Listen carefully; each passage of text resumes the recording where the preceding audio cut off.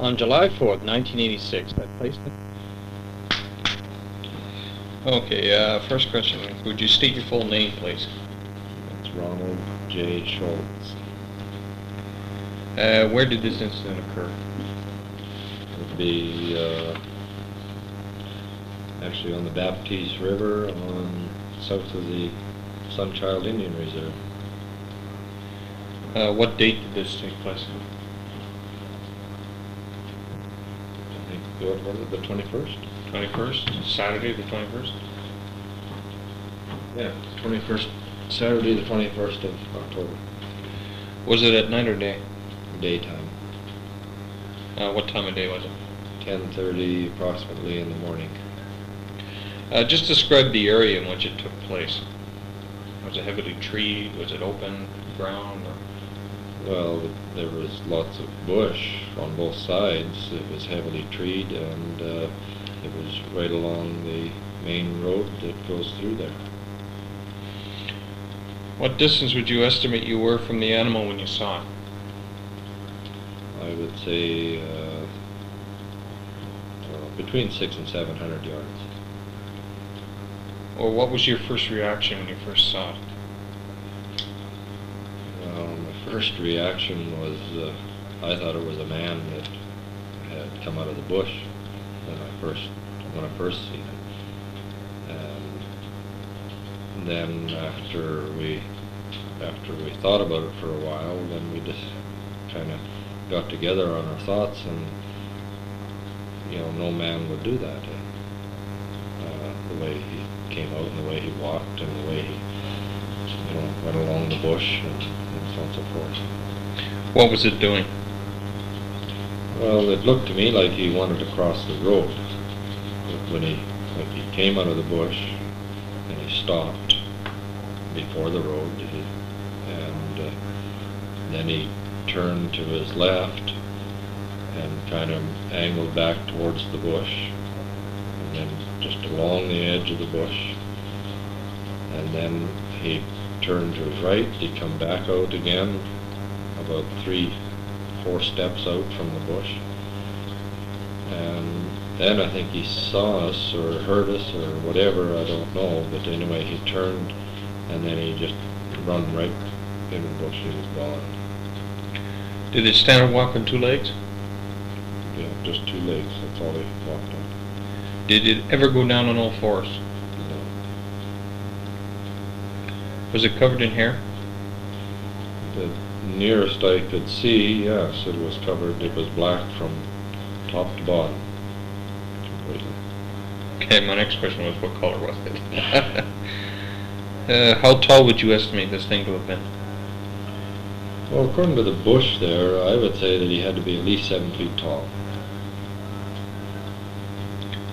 Would you be able to estimate how heavy it was? I would only be guessing, because I would think that he'd be around 250 to 275 pounds possibly in there. Heavier than man, would you think? I would think he would be a little heavier than a man. Did you notice any of its facial features? Not from that distance. I couldn't see the facial figures. Could you describe the animal's arms, their length, and how big they were? Well, his arms, like at that distance, they looked pretty, fairly big. But when he stood, he kind of stood forward a bit with his upper body, and the arms kind of hung down. And then when he run the same way. Like he'd run, and it seemed like the arms were just kind of flopping in the wind type of thing. Could you tell if it was male or female? No. How long did you see this thing for? Golly, it would have been.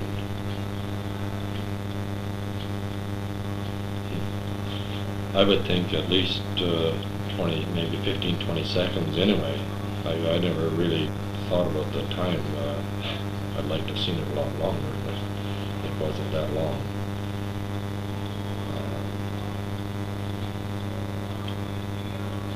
Just a few minutes, or? Well, it was like from the time it came out of the bush until it went back into the bush, I would think we probably watched it for,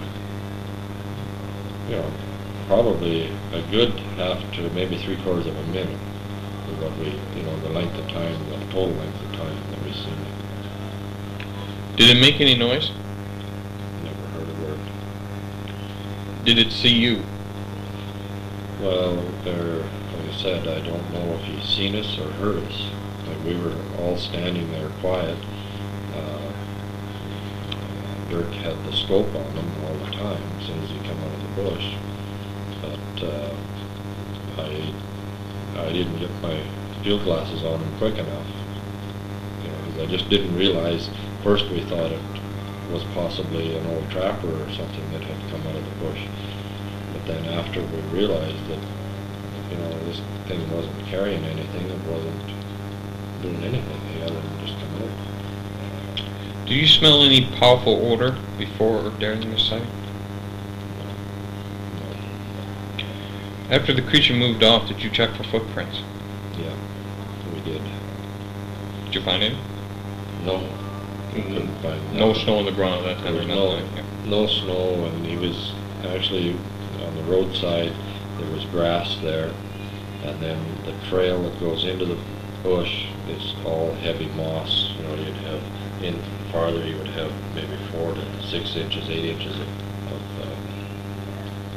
moss.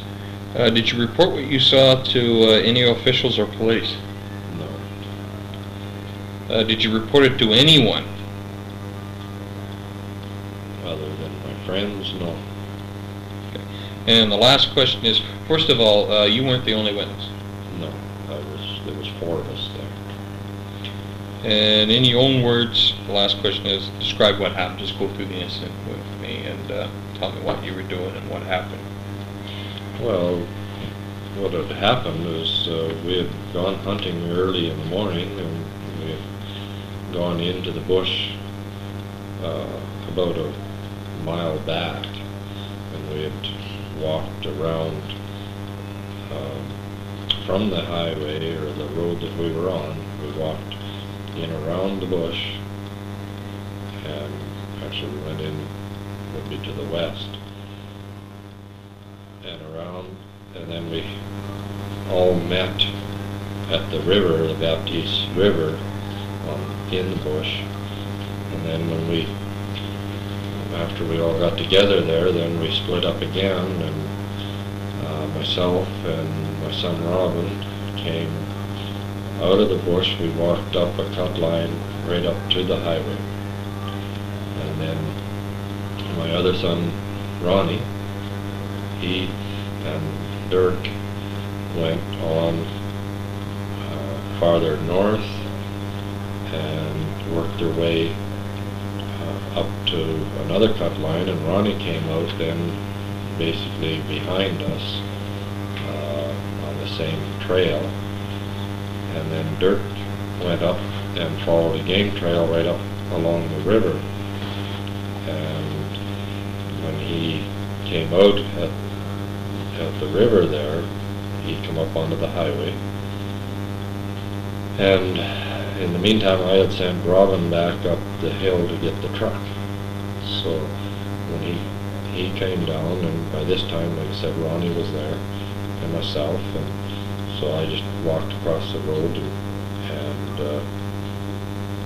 started taking some clothes off, and then when Dirk came out of the bush, it took us a few minutes there, a couple, 3 minutes or whatever it was, and then we jumped in the truck and we drove down to where he was towards the river, and then we stopped and picked him up, and we were all standing there right beside the truck. We were having a cup of coffee, and the first thing, I'm not sure which one of the boys or who seen it first, but when it came out of the bush, and it just walked out of the bush just like it was some hunter coming up, and I didn't know what the heck to think, because he walked out there, and I seen him walk out, and he stopped and was standing there, and then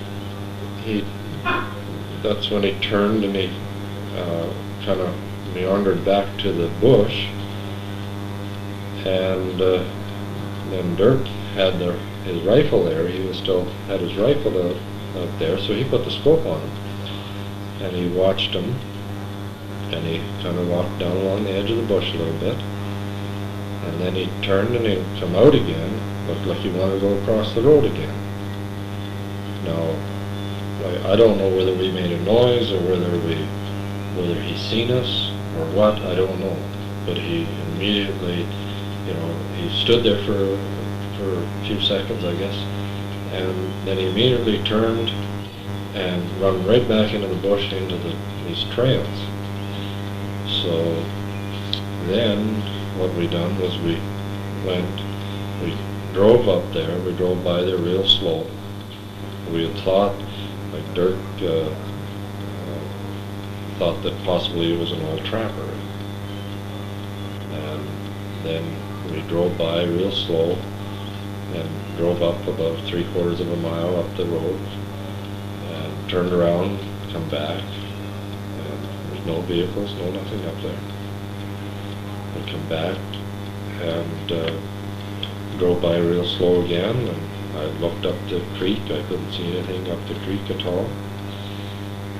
When you can't see that far up there anyway, but you can see a little ways. So we said, well, we would go up and get the rest of the guys. There was 3 more hunters with us.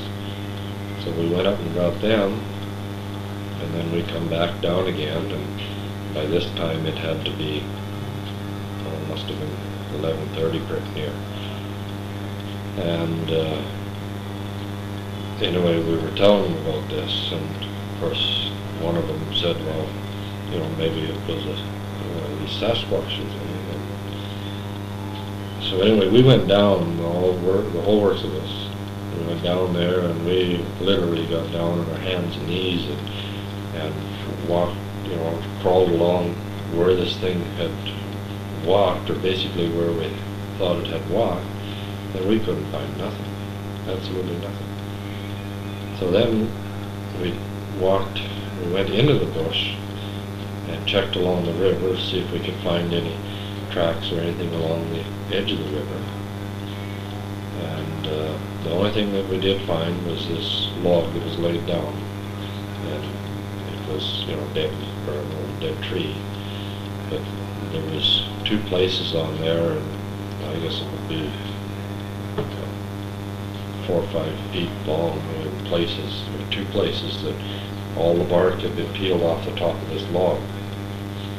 Now, there's no very small indentations on there where claws would be. Like a bear, usually they tear it, they maybe, I don't know, you'd have to look at it to see when you go up there. But other than that, that was the last I've seen of it. You said the fellow was with you, Dirk Landy? Yeah, Dirk Lundy. Lundy. And he had his rifle on it? He had the rifle right on him, the scope right on him. But he didn't shoot? No, he did not shoot. Okay. Nearly 14 1/2 inches long.